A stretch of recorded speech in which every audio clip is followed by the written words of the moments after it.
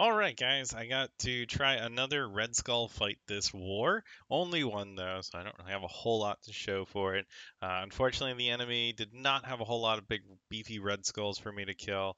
A couple of the big ones that we did see got plowed by Inhumans, which is, of course, the best counter to Red Skull, especially large Red Skulls. I think the smaller ones are a bit more manageable, as you'll see. However, the team I chose here, and let's walk through this. I decided that, my Kree teams don't really accomplish a whole lot, whether it's offense or defense. And let me back this up here for a sec just to show the powers of each character. So here's my plan. Kree Noble will allow for calling assists from Ronan every 3 turns. And when that happens, she'll give him offense up and he'll use his basic. Ronan's basic, I think, is perfect for killing or countering Hydra and its minions because it removes the buffs before attacking and hitting with damage.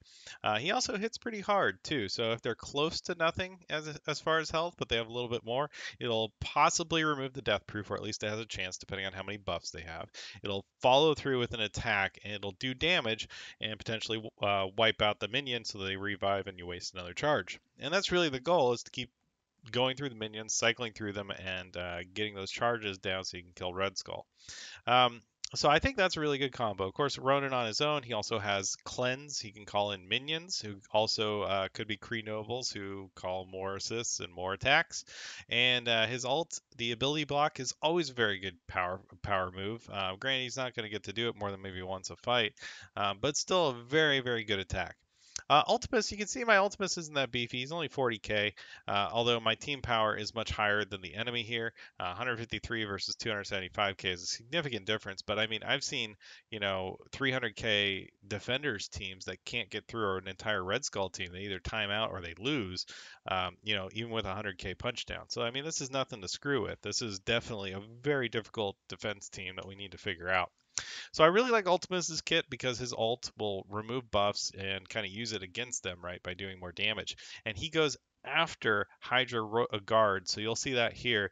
I love the turn order on this team. It works really well against Red Skull, so I'm hoping I can find a bigger one next time to really try this with and see how it goes. Minerva is for sustain because I'm still concerned about healing. I don't think Oracle is going to be able to handle it unless it's a significant punch down, and even then, I don't trust Oracle to do anything right. So I left him out and brought in Minerva. In Thanos, I do have a tier 14 Thanos, which is really beefy. 4 red stars is not like, insane, but he's still really, really powerful. And he's not going to die from a whole bunch of minion hits. So the great thing about him is he's going to keep feeding energy to Minerva because they're going to be getting lots and lots of minion kills from the Red Skull summons, right? Not the revives, the summons, right? Because they die very easily. So let's get into this. The bleeds from Minerva on her basic and alt will also bleed through the death proofs and automatically kill them, right? So that's really nice too, is you don't have to worry about death proofs as much. And Ultimus, I didn't mention this. Ultimus is special, is an area of effect attack, and it hits everybody adjacent to the target, and it removes all buffs. Now you can see here, this is a flight deck, so they don't have any bonuses or anything. But as they start, you'll see a few attacks here. Let's see. So I start with the Ultimus ult, and you'll see here it's a taunted enemy, so he gets the offense up, hits him multiple times for all those buffs that he has, and it just destroys him. So here, I'm going to go ahead with Ronan and go ahead and cleanse that triple offense up. That's great. He won't do nearly as much damage. Now I can forget about him since we know we don't want to kill him.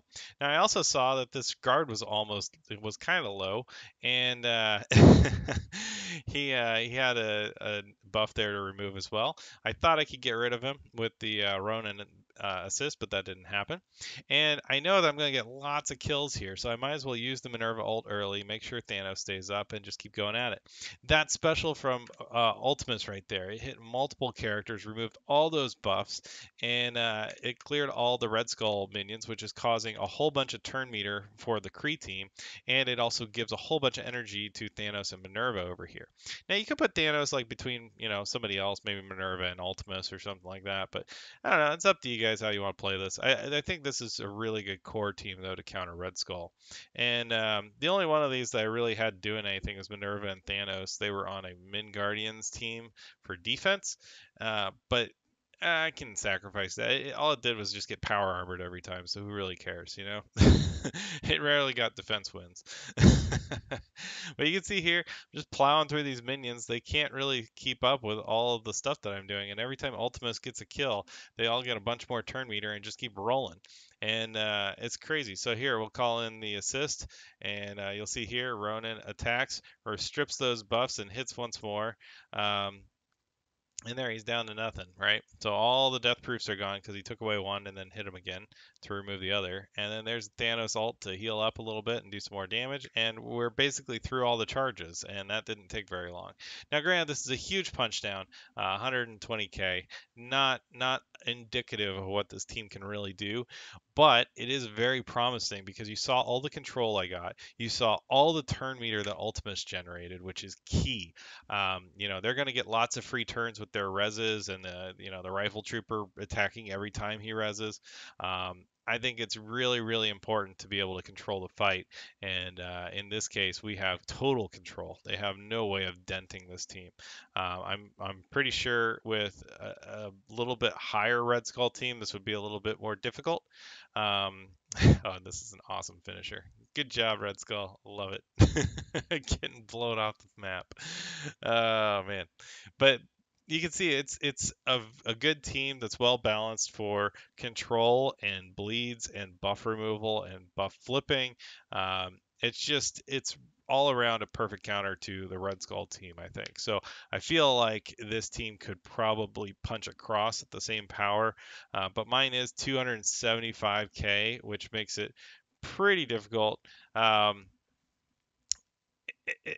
to say like I mean I don't think we're gonna see any Red Skull teams that are uh, that difficult for a while, right? People aren't gonna have Red Skull beyond 4 to 5 stars for quite some time unless they get really lucky or just spend a ton of cores. So I think this is a good option. I think we could use this as a platform for building out a Kree team that's counter to Red Skull. I'm gonna try to see if I can potentially remove Minerva from it though and throw her back on Guardians, maybe Thanos too. Use Royal Guard and maybe Cyborg or something instead. I'm just concerned that there won't be enough sustain because we need to be able to take a lot of hits and we need to be able to control the fight. And I really like the way that Minerva helps with that. So I'll try some variants of it in the future, but for right now, I'm going to look for a 200k plus Red Skull in the next war that I can use this team against and just see how it does. Because that one was a little bit too easy, but I just wanted to show the proof of concept because I didn't really have any other options to fight. There was a smaller Red Skull I could have fought, but that doesn't really help. So I figured this would be the best one to show. So I hope you like that. I hope you get to try something like this team, even if you don't have all these characters built up enough. I do think that it's the template for a good team. If you got Ronan and Ultimus and Minerva, I think that's a great starting point. And then if you got Thanos, he's going to be awesome for feeding energy. And I like Noble just for the assist, but she's really not necessary. You could use a different Kree or somebody else if you'd like. I think there's some options there. You could even probably bring in like a Hawkeye or somebody like that that's not really being utilized right now, and just use them for the buff strips and the blinds and stuff, and potentially removing stealth from Sniper. So some good options there, and I think it's a pretty good core team. So let me know what you think, and I'll see you later.